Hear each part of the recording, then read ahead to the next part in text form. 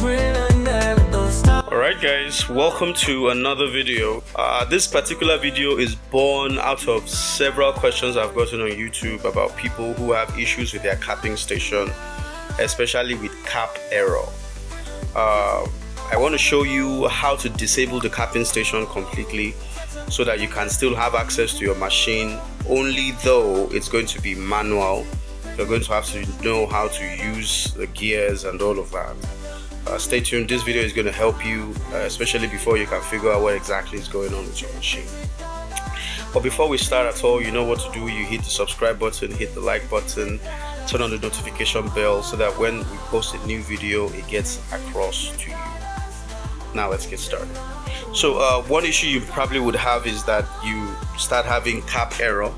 Cap error is mostly caused by this sensor, but at times the error can be so nagging that it takes you so long to be able to discover exactly what is the cause. Let me show you what that cap error looks like. So you can see I disabled the cable to the cap, to the sensor, right? So it's gonna throw cap error just a bit. Now machine is coming on. Now it's gonna give you that cap error, right? So essentially it's caused by this sensor right here.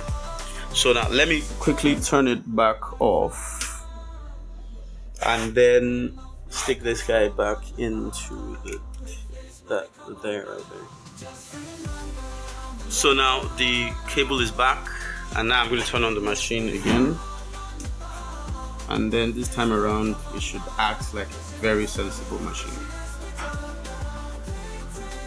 Of course, you can see that it's initializing, the cap is moving normally.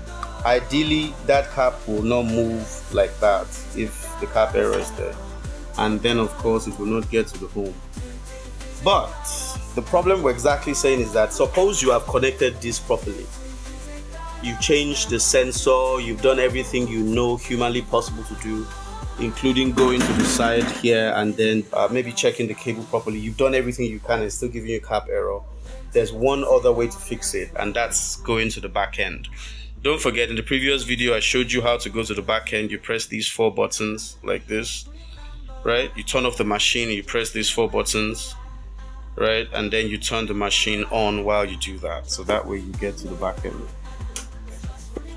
So you press these 4 buttons like this, whichever way you can. In most cases I will advise you get someone to press that button for you. So once you do that, then you turn on the machine, and then you should get to the back end like this. So once you get to the back end, you see station lift. The station lift here is basically controlling the kind of capping station you're using. The lift there is talking about an electronically controlled lift. So it is the electric motor at the back there that controls whether this thing will go up or not. Once you change it to, so if you want to disable this capping station completely, just change this from lift to cap, and then you press save. Press enter, and then it stores that setting, and automatically it just saves, right? And once it has saved, you can then turn off the machine, right? Turn the machine back on like that, and then your machine no longer uses the capping station.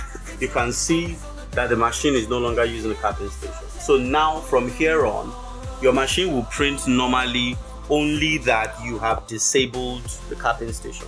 So from now on, you get to be able to control the height of the capping station.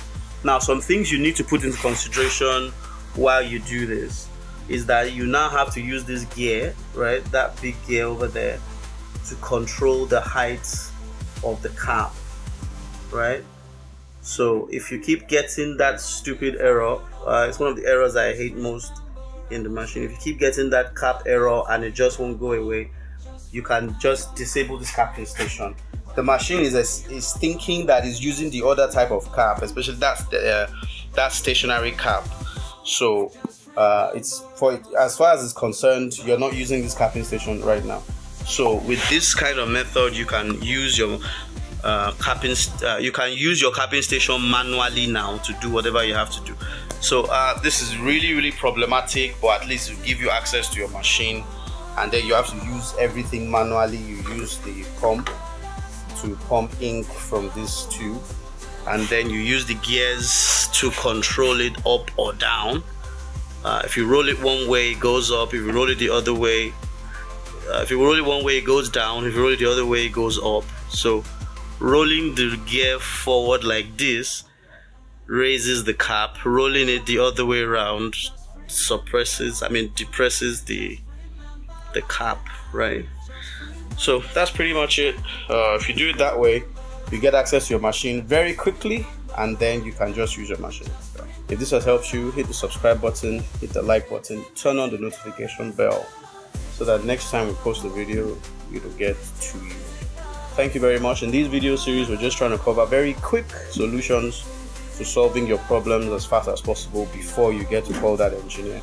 If you want me to get, if you want to get a one-on-one consultation with me, they are not free. It's on WhatsApp. Feel free to reach me. But if you're patient enough, we will definitely post the video you need, so you don't have to pay me any money to be able to service your machine by yourself. Alright guys, it was nice seeing you. Have a lovely day. See you in the next video.